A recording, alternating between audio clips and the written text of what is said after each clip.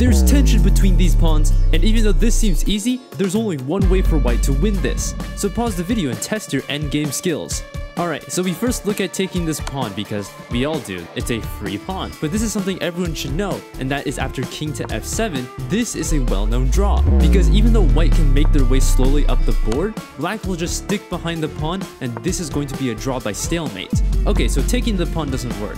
And obviously if we just move the king, then black will just take our pawn. So by process of elimination, we can play e6. And now black has a little tricky move by playing king to g8. And if we decide to take this pawn after king to f8, we're stuck with the same problem once again, and we know this is a draw. So instead of taking this pawn, we of course have to come for the king.